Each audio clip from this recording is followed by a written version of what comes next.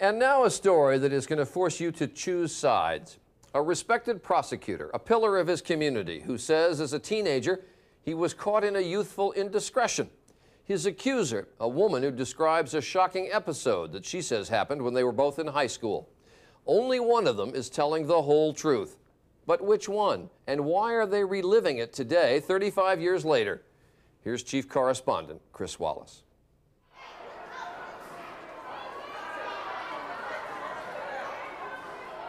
The kids at Great Mills High School look like most teenagers in 1964.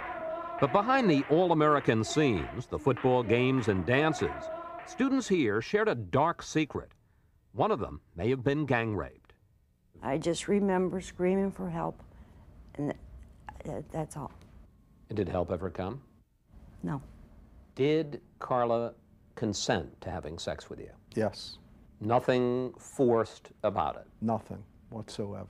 Rick Fritz and Carla Bailey, who were schoolmates back then, now give very different accounts of that explosive incident. Whatever happened between them as teenagers 35 years ago, it's suddenly front-page news in this corner of southern Maryland. Do you think you're objective? Do you think you're even-handed? Probably not. Publisher Ken Rosignol ran the rape headline on Election Day, just as Fritz was running to be the top prosecutor in the county. This is the story of how far an aggressive reporter went to dig into a candidate's past, and the extraordinary step the candidate took to fight back. It was cold, it was calculated, it was intended to make me lose an election. How did it come to this, a prominent 53-year-old lawyer having to answer for what he may have done when he was 18? To understand how it all happened, first you need to understand where it took place. Some 50 miles outside Washington, St. Mary's County may seem a world apart from the nation's capital, but its small-town southern flavor can mislead you. Because we found this community is rife with blood feuds and political power struggles that rival anything you'll find in the big city. Here among the tobacco farms and cotton, alongside the pristine stretches of waterfront, they've been playing an especially rough brand of hardball politics for generations. But if you do have any more information on Trooper Morarity's arrest... One of the key players is Ken Rosignol, who puts out a weekly tabloid called St. Mary's Today. There were 6 witnesses. He is the reporter and photographer and editor-in-chief at the paper. St. Mary's Today. Sometimes his 80-year-old mother, Ellen, helps out with the phones. But Rosignol is essentially a one-man band. Any evidence of alcohol? Long before he targeted Rick Fritz, Rosignol was drawing blood in St. Mary's County. How long before you all are through with this? Each week, he prints the names of local residents arrested for drunk driving. A county commissioner who falls asleep in a meeting earns a mention on the front page. Some might call me a crusader. I don't think so. I think I'm doing my job. You know what some people call your paper, don't you? Oh, sure. They call it the rag. It probably means they don't like it. And you know what? Them that don't like it shouldn't. In the fall of '98, Rick Fritz was running to become state's attorney. And from the start of the campaign, Fritz says, the paper had a fatal attraction obsession with him. One story alleged when he was a deputy prosecutor, Fritz was soft on drug dealers. Another accused him of delaying a trial so he could go bear hunting. He's made me look like a liar to the court. He's made me look like a thief. He's made me appear as though I'm giving inside information to drug dealers. Obviously, what they were endeavoring to do was to blow me up, dynamite me.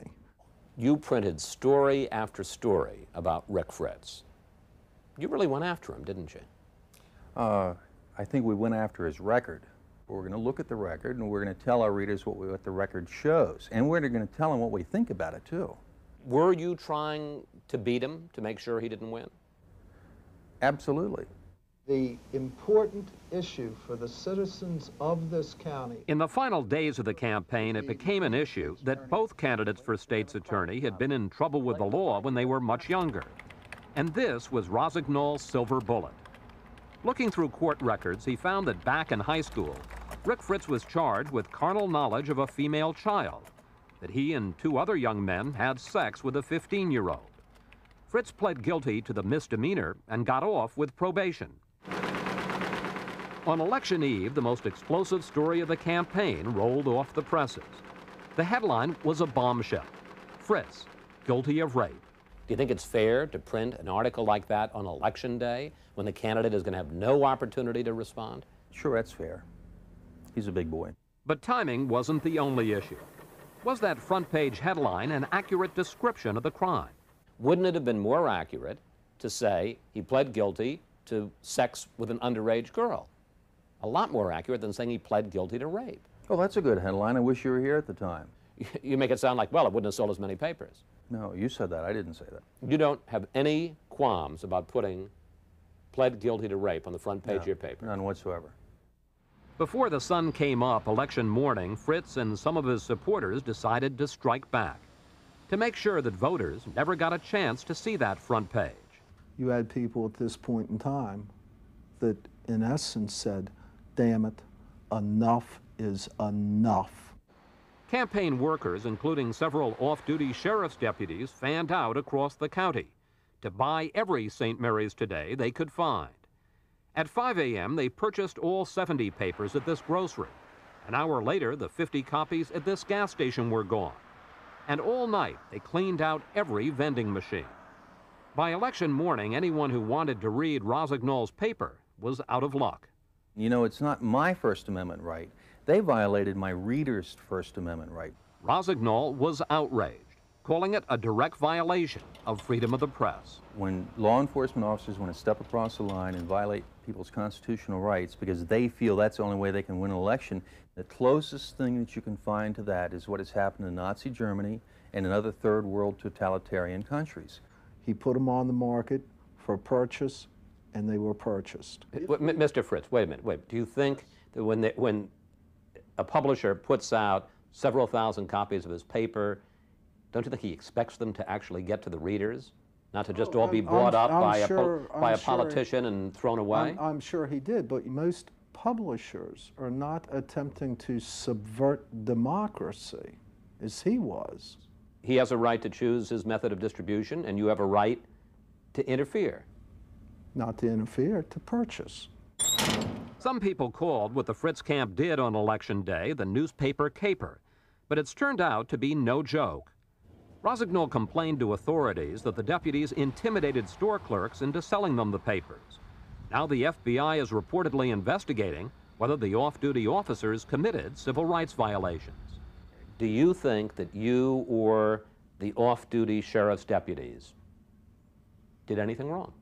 No, absolutely not. On election night, with the details of the rape allegations still a secret to most voters, Fritz won with 54% of the vote. It was a victory not only over his opponent in the campaign, but also over Rosignol's newspaper. But it didn't last long, because one more key player was about to be heard from. After 35 years, this woman was finally ready to break her silence. Richard Fritz, the man who's now the state's attorney, he was the second man who raped you.